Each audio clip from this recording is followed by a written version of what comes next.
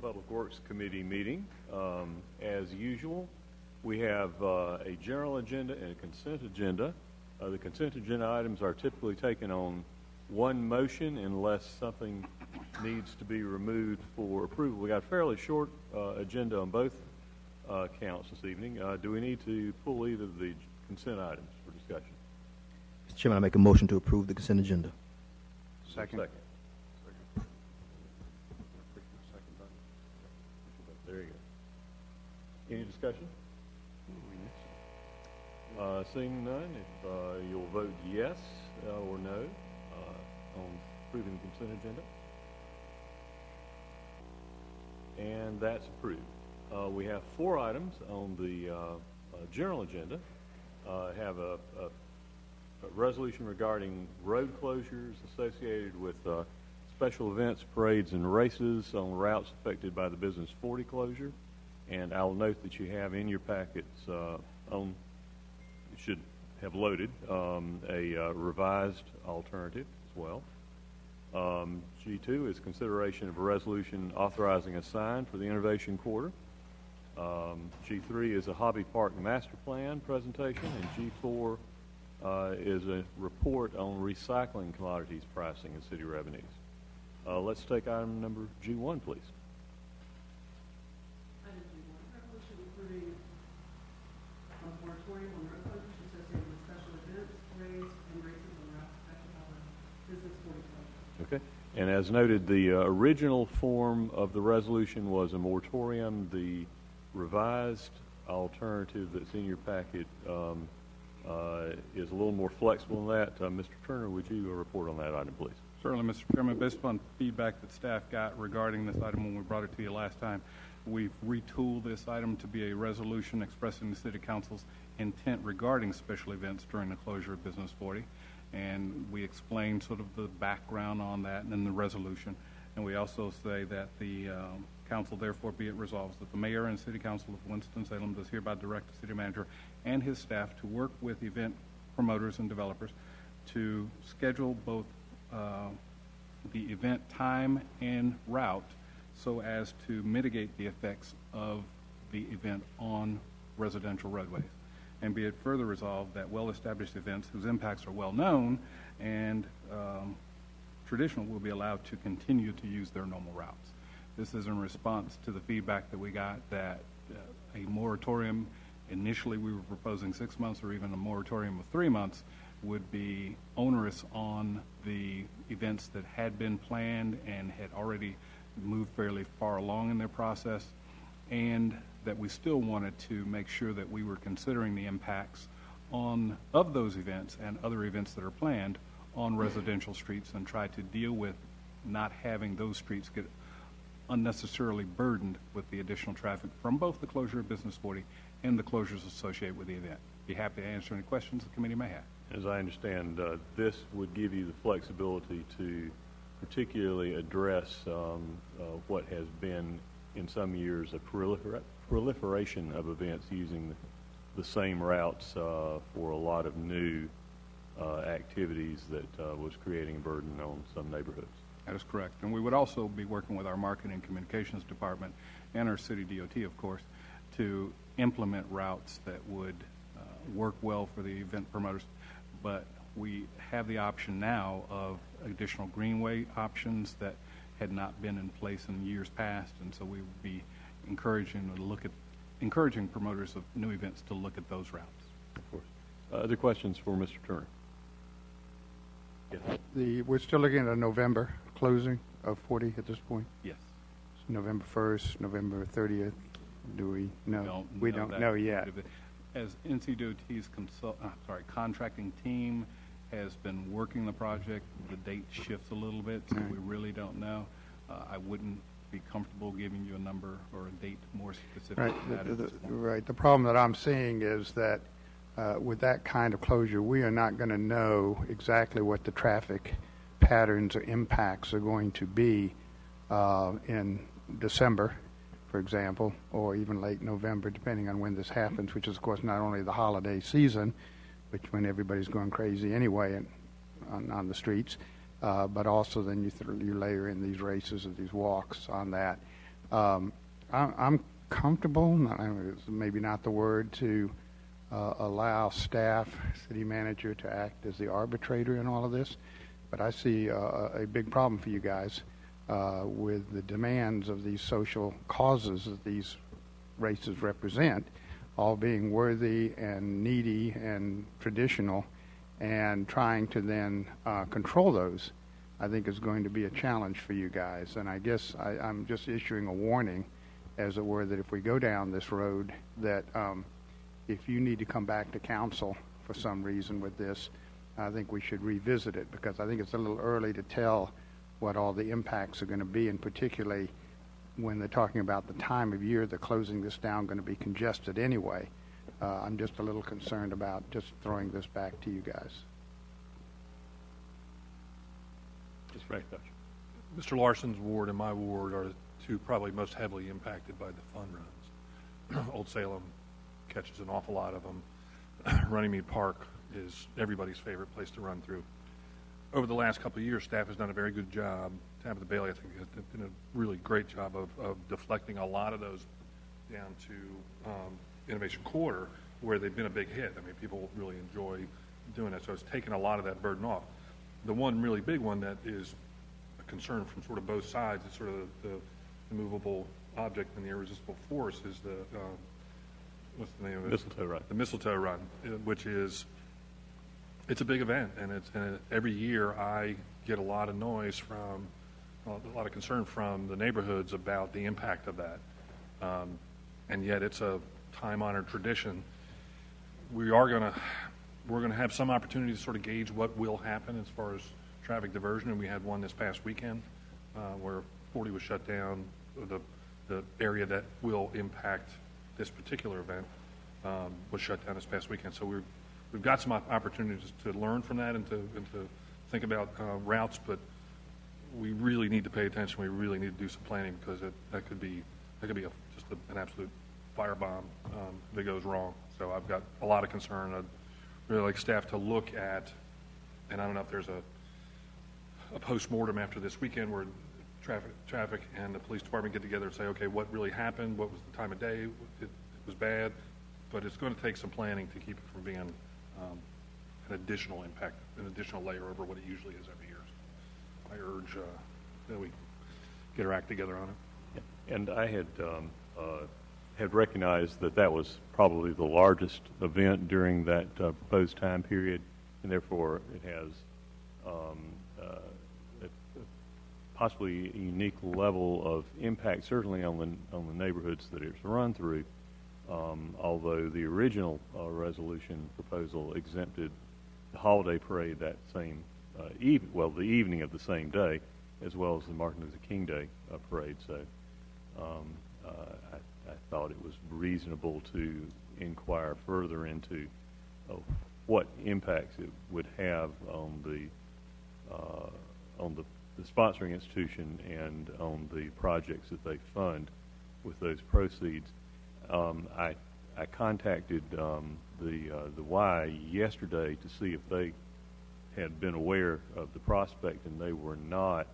I invited them to come and bring a little background information on what that event is and what it does in their planning. I know that we've got two gentlemen from the Y. Do you have that sort of that summary information with you? Okay. Would you come forward perhaps and introduce yourself, name and address for the record, and give us a little background on the event? I think this is the 35th annual. Correct. That's correct. My name is Darrell Head. I live at 4031 Ivy Bluff Trail in Winston-Salem. And hey, Joe Peel. I'm the executive director of the William G. White Junior YMCA, 3605 F High Meadows Drive, Winston-Salem. And I'm the chief operating officer of the YMCA of Northwest North Carolina. Thank you for coming. Yep. Thank you for having us, council members. The Mistletoe Race we've been doing this for 35 years. It is a large fundraiser for our efforts to fight childhood obesity and our childhood programs.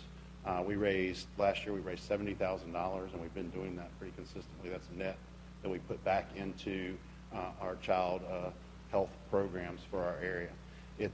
We typically have between 3,000 and 4,000 runners. 4,000 has been our high point. We do 3 races that day: a 1-mile fun run, a 5K, and a half marathon. It is if you've been there, probably a third to half the participants are children. So this is and teens. This is a day where the family is involved and they're out doing something healthy in our community. We do draw from around the area. We had people from 27 states last year, and we had, let's see, that's about 400 runners, and they bring their families with them to come into town to do this event. So they're also staying at our hotels and eating at our restaurants as well. It's been a great event. I brought you a letter from our CEO, Stan Law, and then also our impact report from the last 2 years of the race as well. Not a whole lot more to add, but registration for this year started on June 1st, and we already have over 200 people registered so far, which is way ahead of pace. We're not really sure why, but we're excited about that. We are doing a rebrand because of our 35th, so we think some of the marketing, some information out there, hopefully has got some people excited about it. So registration begins June 1st for this year. And I will say, it's the historic nature of this run being 35 years, and the route that we do run, which is up through Buena Vista and through Grayland and the Renolda House and Wake Forest, is a very attractive a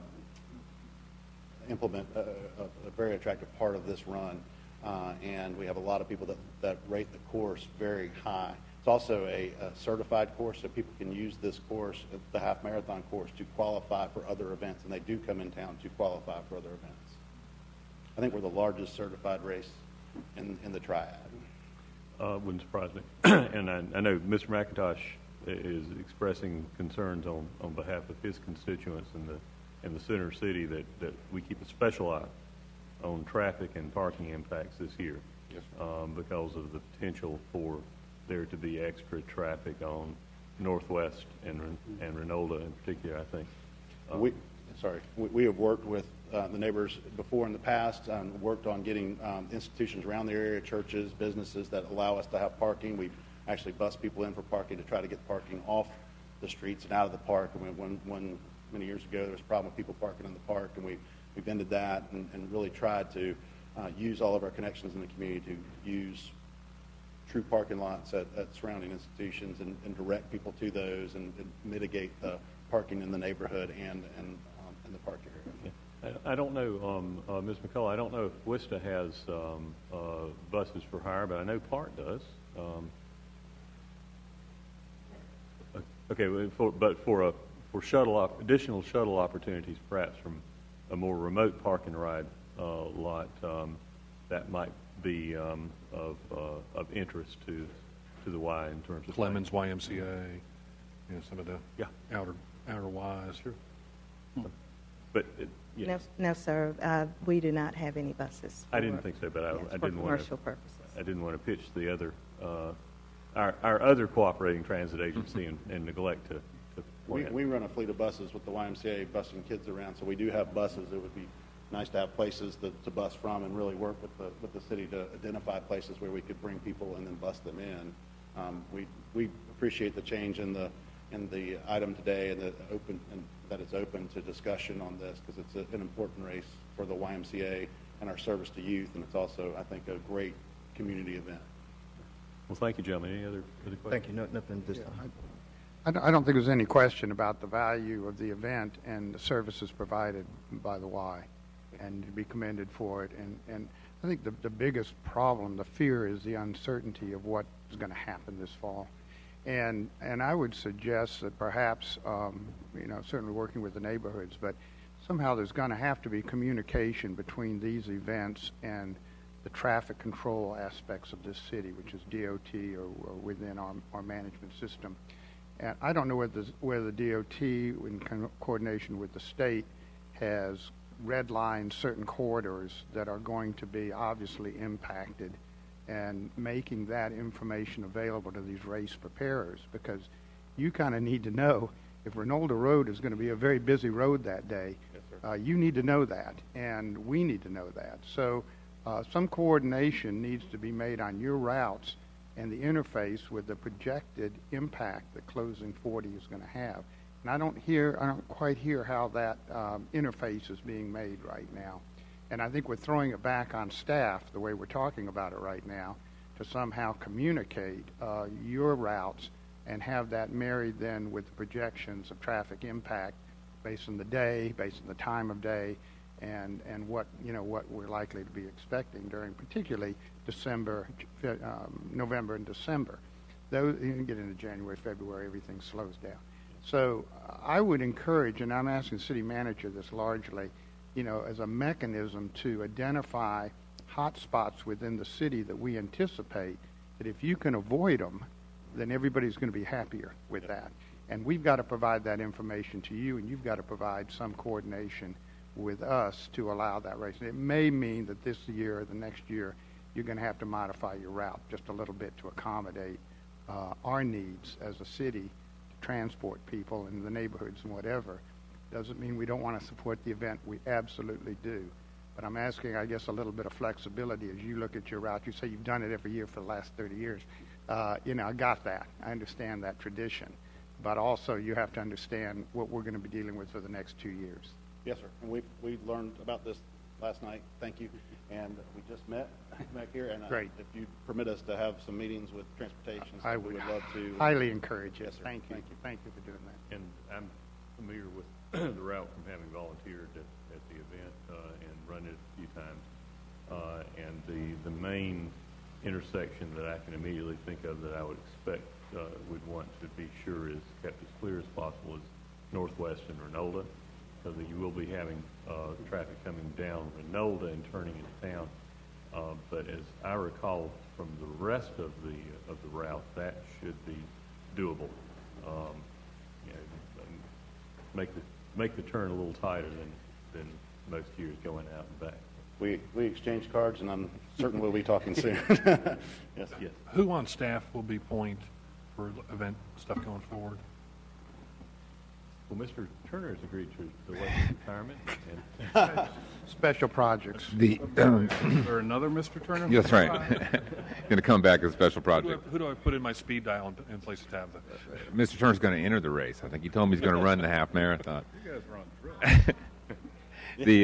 drill. It'll be DOT along with Mr. Raleigh's office. We're transitioning permitting for special events back to Ken Millett in that group. So Yeah, I just want to make sure when these conversations are occurring that we have folks from the neighborhoods or at the table. Yeah. All right. Well, thank you, gentlemen. Any Thank other? you. Thanks, guys. Thanks, Darryl. If you can hang with us just a second, you can sit down, but just in case some other question comes up. Thank you. Any further discussion on the proposed resolution? If not, is there a motion? So moved. I'll second. And you'll vote on that, please? Very good. All right, thank you. And we will keep, Ms. McIntosh, Mr. Larson, we will keep a close eye on not just this event, but other events in the area. And I think this is probably a year that we can say that this is not the best year to propose a new event blocking streets No, I agree. in this area. So, thank you very much, gentlemen. Thank you. Item G2, please. Item G2, consideration of a resolution authorizing a sign for Wake Forest Innovation Quarter near the intersection of Martin Luther King Jr. Drive and Research Parkway. All right, Mr. Turner? Okay. Mr. Chairman, members of the committee, there is a provision in the UDO that would allow for signs that otherwise wouldn't be allowed but are important from a city council standpoint to be installed at the direction of the council. There is a request from the WFIQ to install a sign. I think you've got some pictures in your package, so if you take a look at those, you'll see where it's proposed at the intersection of Research Parkway and Martin Luther King Jr. Drive. It would be on private property. They are proposing to put it on a trellis system similar to what you have already in the Railswood Trails project on the southern end. And so staff has reviewed it and feel that this is an appropriate option for council to recommend as a exemption to the UDO. We have done this before at a location on Ronaldo Road. It has worked out well. So now that was a much smaller sign. It was a ground mount sign, but we have used this provision in the past. Because this is taller, we're bringing it to council for your approval and asking and recommending that you do so. And I know that we have representation for Innovation Quarter here today, if there are any questions. Could Mr. Pleasance come forward? Do you want to come? Let me wrap. Of course, we know you, but if, for the record, if you'll give us your name and address. Good afternoon, Graydon Pleasance, 1800 Greenbrier Road. Good afternoon. Just a couple of things. Is this a renovation of an existing piece of metal tower that has been repurposed, or? Correct. I look at this basically as one is a preservation effort to reuse and preserve an industrial element that is now in storage as part of your project, which is brilliant. And then the second thing, it really is public art as well. I think you've done a brilliant job of taking this and adaptively reusing it, and it become an iconic part of your landscape. And I want to really commend you for that, for taking the effort to, one, save it in the first place, and then find an appropriate use and placement for it. So I'm all for this. This is just great. Thanks. Appreciate the kind words and support. Any other questions, comments? Is there a motion? So moved. Second. All right. And when that comes up, we can get a vote on that, please.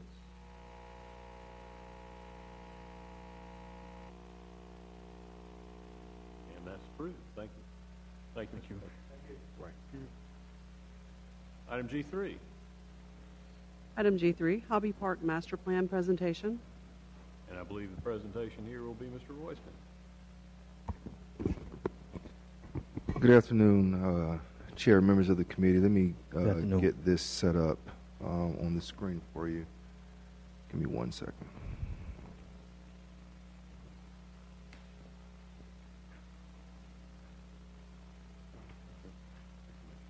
I'm so used to touch screens.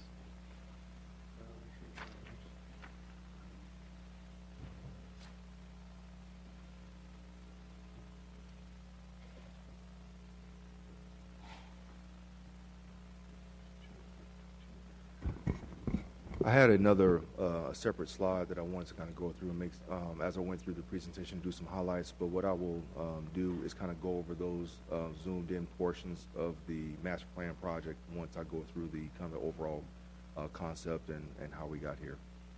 Hobby Park is a 93.53 acre park that is located at 2301 West Clemensville Road. Currently, the existing conditions at the park consist of mountain bike trails. There's a remote control aircraft area. There's a soapbox derby track. There's a picnic shelter with restrooms, and there's also paved and unpaved parking. We hired Jordan Consultants to develop a master plan for the park. Some of the issues that we knew going into the park, when going through the site analysis, was to focus on upgrading the existing conditions of the park.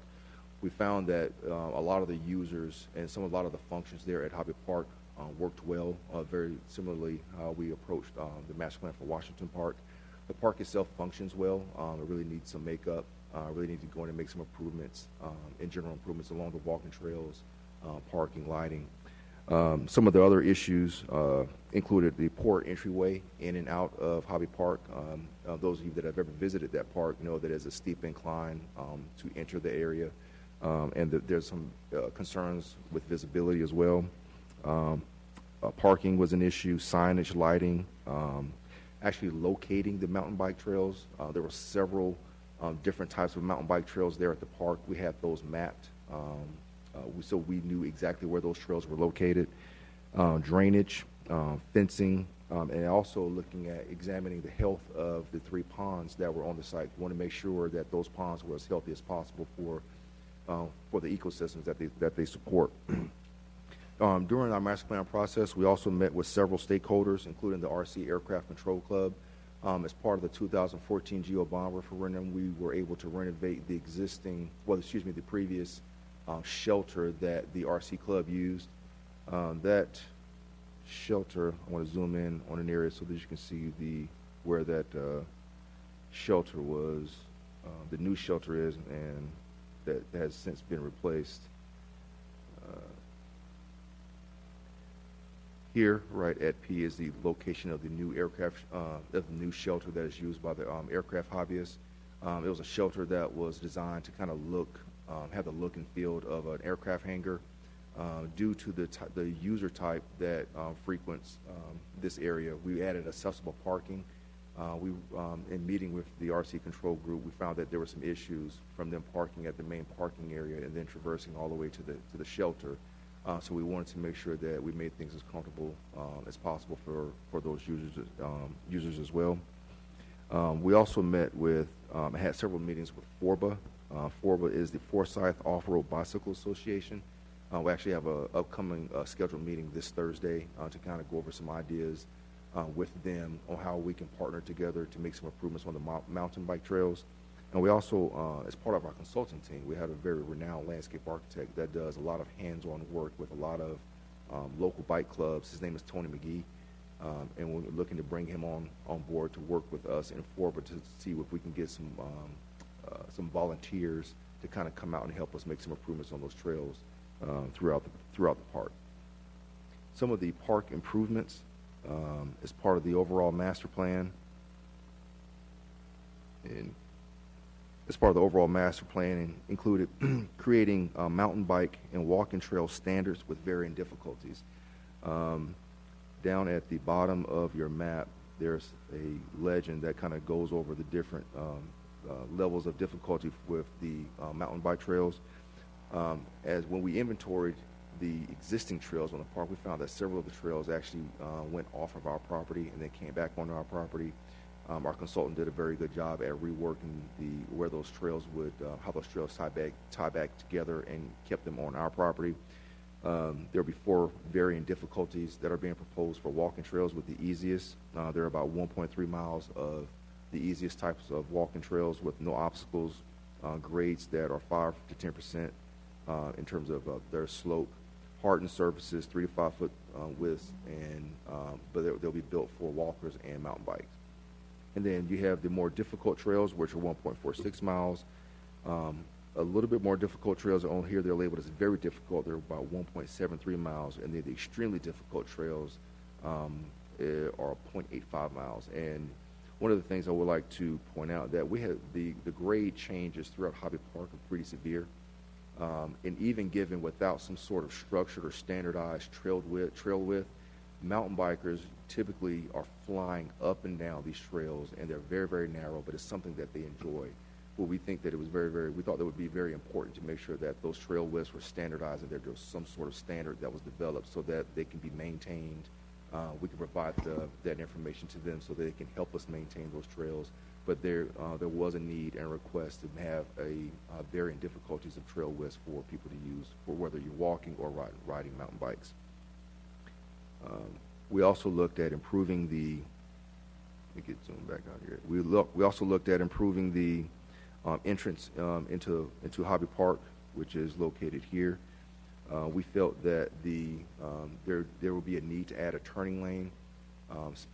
Spoke with a very intelligent individual about how this could possibly work, and it may involve actually widening the road on the southern end of the road and using the existing lane that's coming into Hobby Park and making that the actual turn lane.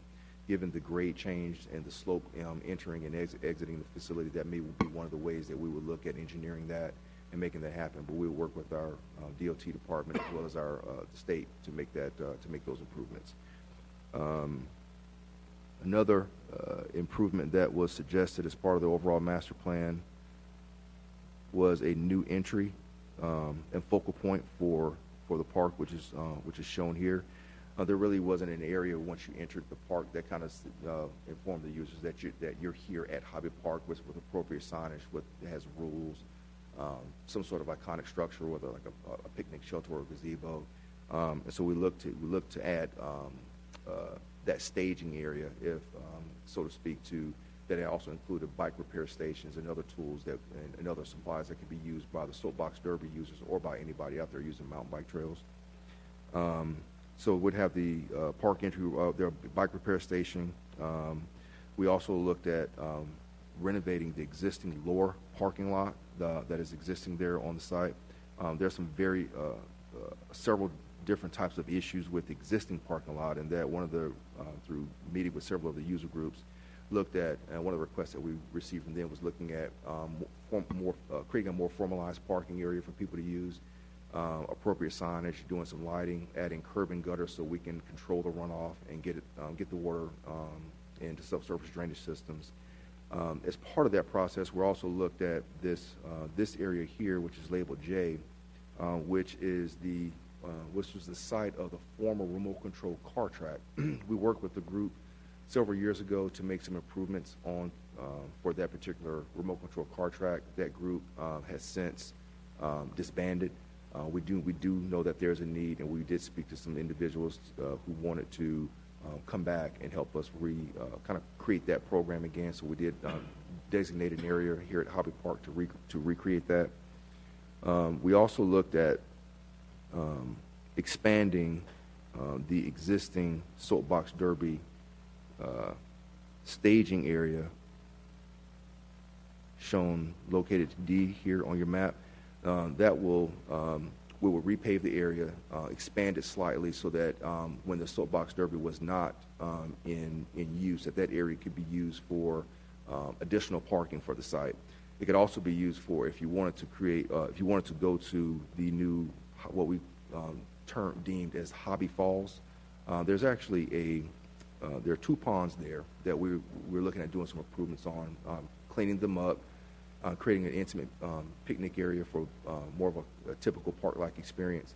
But there's actually a pretty nice waterfall that is located between those 2 ponds, and we're looking at going there and cleaning that area up and making it more accessible for people for picnicking and other casual and private picnicking opportunities there at Hobby Park.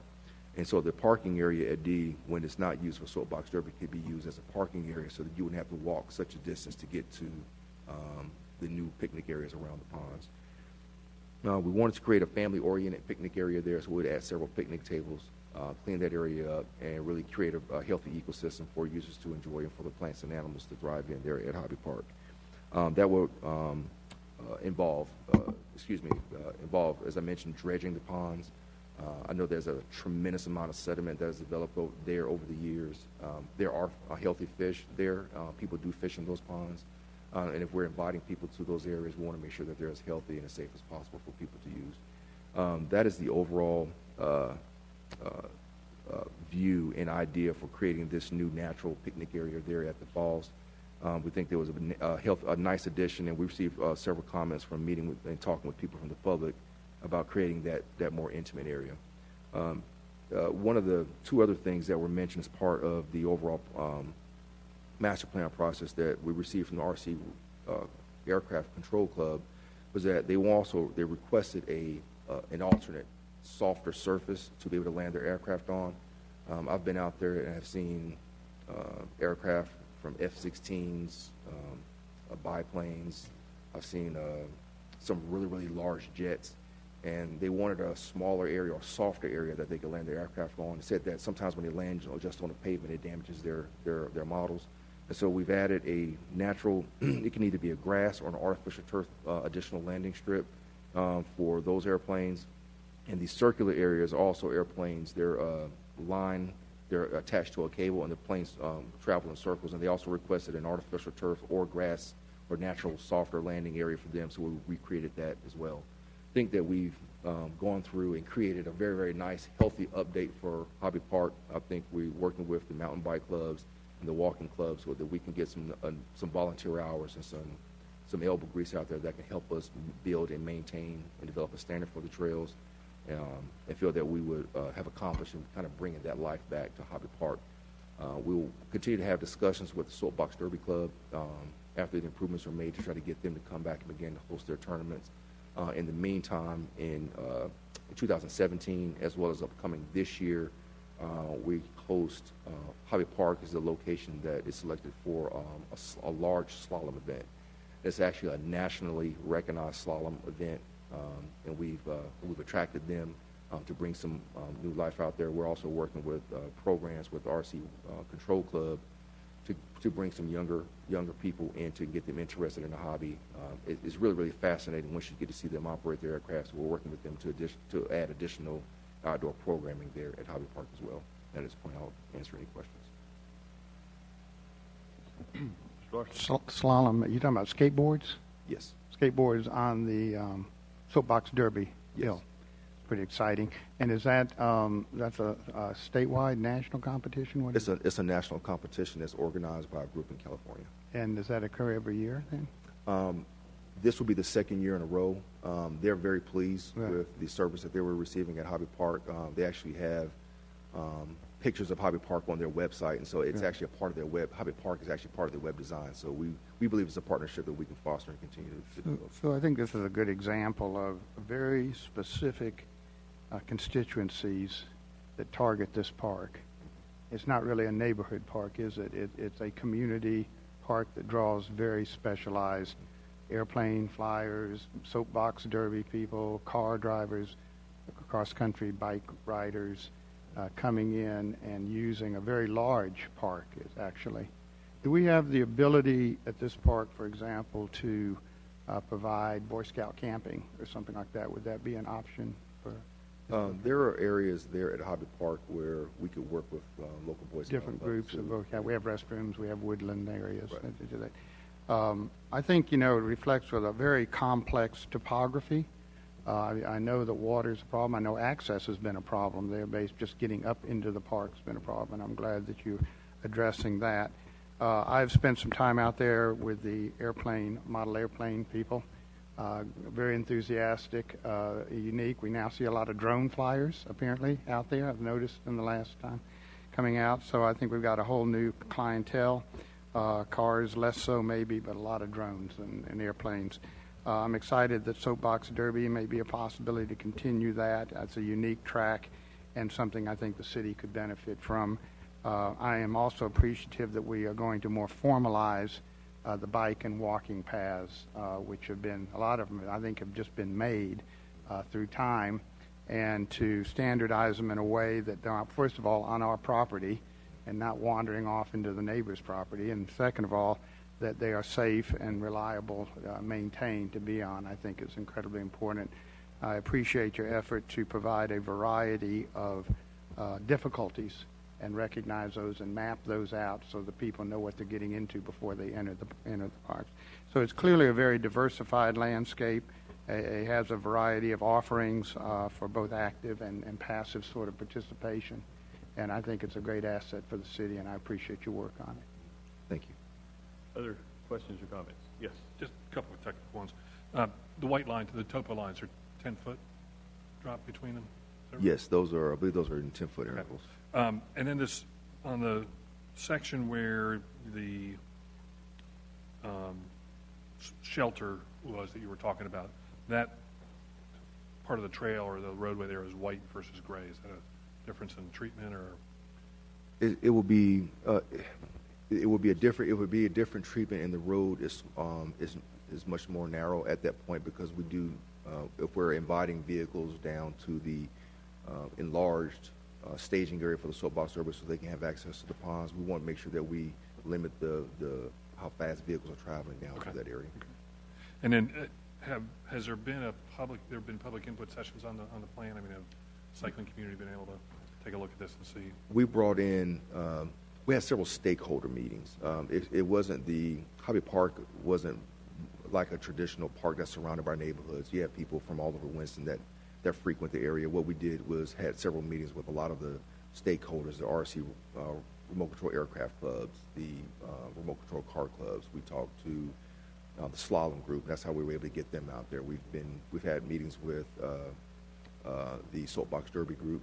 We've had meetings with fishermen and just trail walkers, trail users, mountain bike groups, and there are just a lot of different groups. And the difficulty is that there are so many different. It's hard to get the mountain bike group to sit down and actually have a very good conversation with you because they'd like to kind of be left alone. But they were actually pretty forthcoming and wanting, once they understood that we were trying to come in there and make some improvements, didn't want to kind of undo all the hard work that they've used to kind of make those trails what they are, but just kind of want to work with them and actually solicited their help to see if they would be interested in providing some help to the city to help us maintain it. So we talked to all the stakeholders, and not necessarily neighborhood groups as part of the public input for this project. That was my concern. The only question I had really was more of a side point. You mentioned dredging the ponds. Is there a dam safety issue, or is there some other reason? No, it's just that over the years, we think the ponds, because of the runoff that's happened there when that's kind of been uncontrolled, there's a lot of sediment that's developed in those ponds. The pond that's on further west is there's a tremendous amount of sediment in there, and we wouldn't want that sediment to create an unhealthy pond for fish, frogs, crayfish, and other wildlife in there. But I'd encourage you to consult with some habitat experts on that, because that's a natural part of progression of a pond in the wild. Right. It develops into more of a wetland area, and it's an enormously useful habitat. Right. So I would have those consultations before you made a final decision on the question of dredging out the sediment. Yes. But that's why I asked if there was a safety issue with the dam first, because No, there wasn't a safety. It's over the years. I mean, we've pulled tires and other debris. A lot of people have dumped things in there. We've pulled things out, and it was one of the things through the site analysis that our consultant looked at. All right. Thank you. Anything else? I would just say, Mr. Royston, I appreciate the presentation. I'm very pleased with the catalog or the repertoire that the Parks and Recs Department has. I think that, regardless of what you might want to go fishing at Salem Lake, or you might want to go spend some time of peace and tranquility at the quarry, or you might want to go participate in several hobbies or some conglomerate of activities at Hobby Park. So I'm just very pleased with the way this city is moving. I thank you for your leadership in the presentation. I certainly think we're moving in the right direction. Thank you, sir. This, stands to become, with this kind of improvement, a real destination for our area, in particular, I think, with the mountain biking cruise, but also, the other hobbies. I realize I've never asked this question. The name Hobby Park, does that come from the hobbies, or is that actually somebody's name? Just say yes. I actually did some research on that today, and it actually comes from the hobbies that people have wanted to use there. Okay, so it is actually a park for the hobbies, yes? Park for the hobbies, yes, sir. Genius. Genius. Imagine that. Thank you. No, thank you. Thanks. Thank you, Mr. Royston. All right, that was an information item, and we have one more information item. That's recycling commodities, and I believe, in addition to Mr. Taylor is going to present those. Mr. Taylor, the director of the GSD department, is with us today. Good evening, Chairman and other members of the committee. Good evening. At the request of Councilmember Clark, there were questions raised about the recycling commodity values. And I will tell you that there are some challenges right now with commodity values.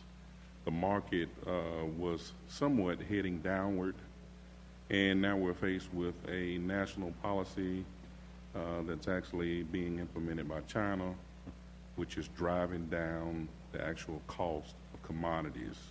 One benefit is the contract that we currently have is unique in the fact that while some municipalities are actually paying to get rid of their recyclables, because the blended value has fallen below $80 per ton, the city of Winston-Salem is guaranteed a $10 flat rate. So for the next 4 years,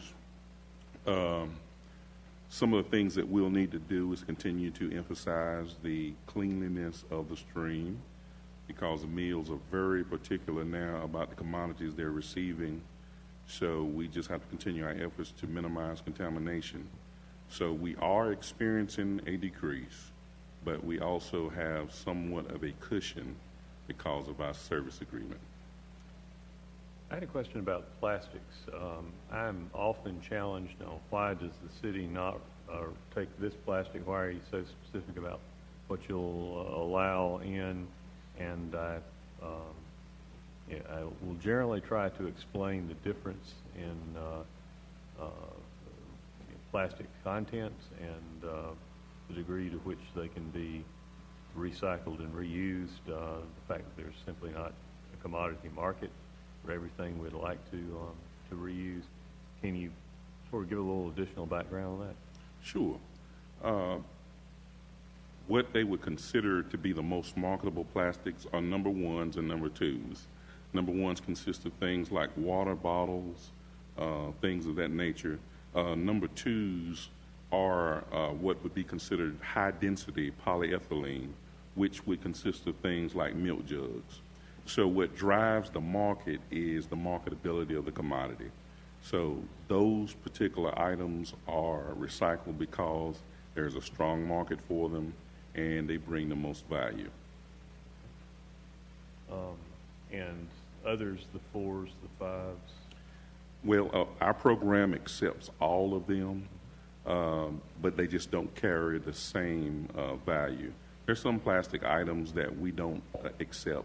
Things like PVC and rigid plastics of that type, simply because there are no markets for it. And our current service agreement would require our service provider to consider those items a residue, which in turn would end up being an additional cost for the city of Winston-Salem.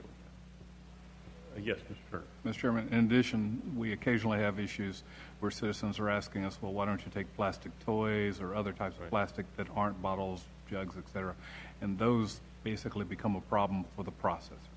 Our MRF, or materials processing facility that the contractor operates, has the ability to manage and semi-automatedly process certain materials, but some of the other materials that we're asked to handle become a problem for that semi-automated process. And so to anyone who's listening, don't put plastic bags in your recycling bin, please. It gums up the equipment. And don't put your pizza boxes in, because the residual grease in the pizza box makes it effectively unusable. No bags and no pizza boxes.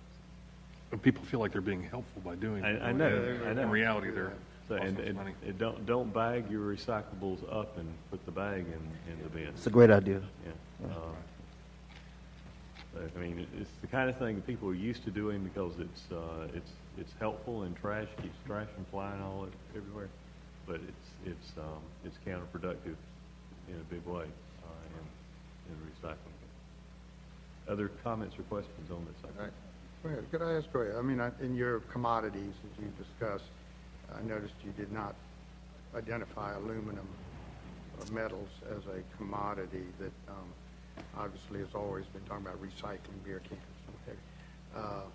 What is the market for that, and is that going to continue to be a strong market? It is one of the commodities that we accept in our program, and it is actually strong at this time.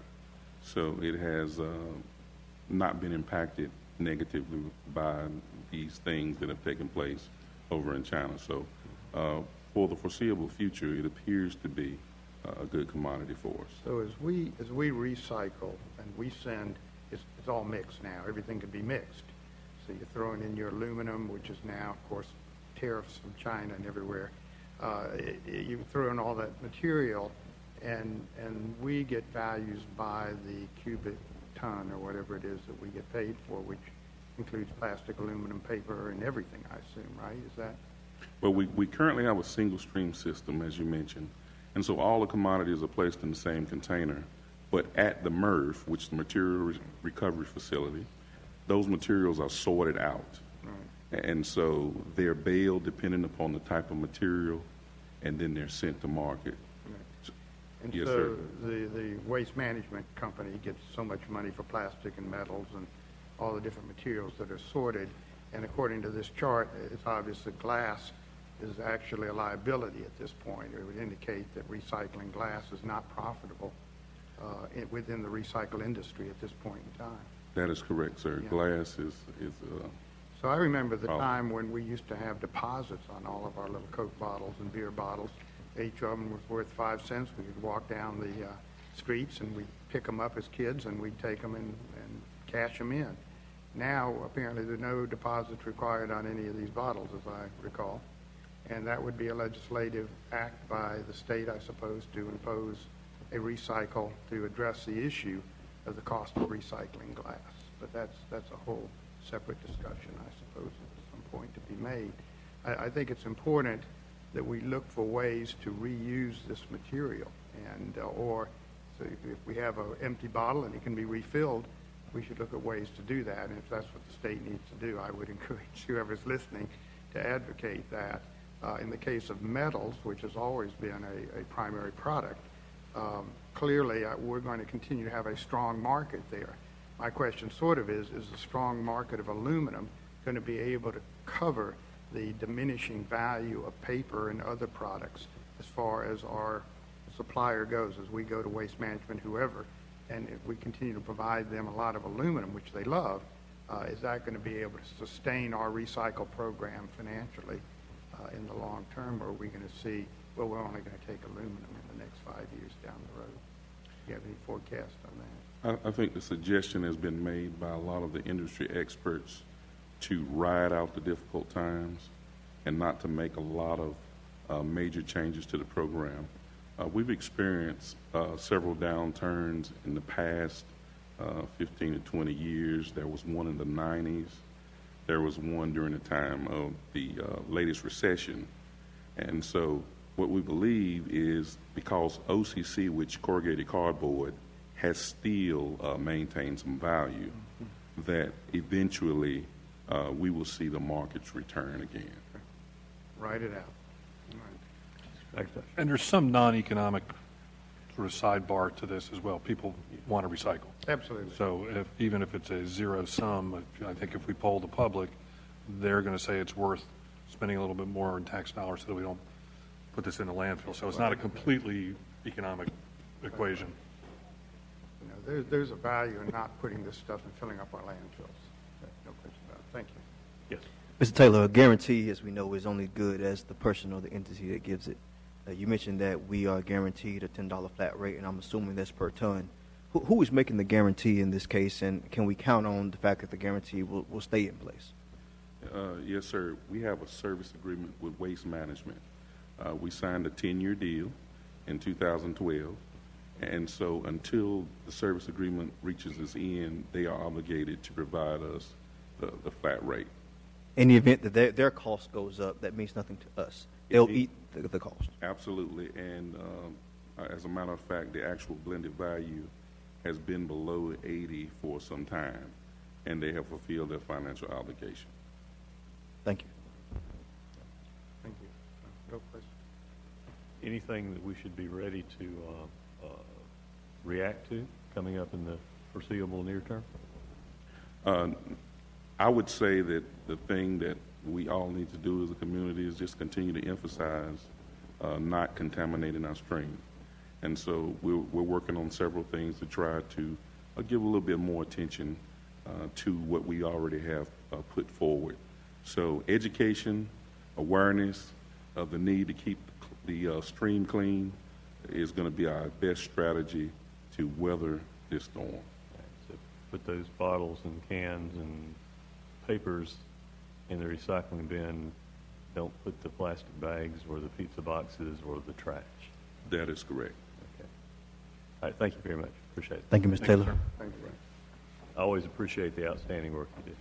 Thank you, sir. Second.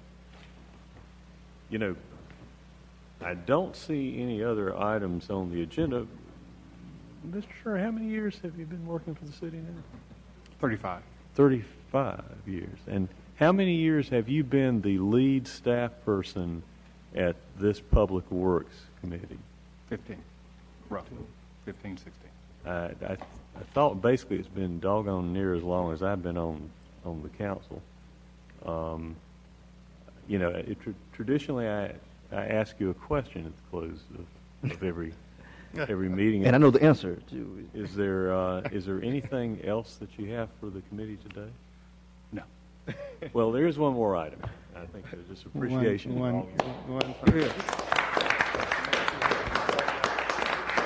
If I say something, will you sit down? Speech. Well, I have appreciated the opportunity to work for the committee and also all your support throughout the years. And as we've made requests and proposals to you, the committee has always been receptive to what we had to say, regardless of whether you liked it or not. You've always been receptive to hearing it. And as staff, we couldn't ask for anything more. So thank you very much. Thank you. Gentlemen? Adjourn. Madam? Move adjourned. We're adjourned. Thank you, Mr. Turner.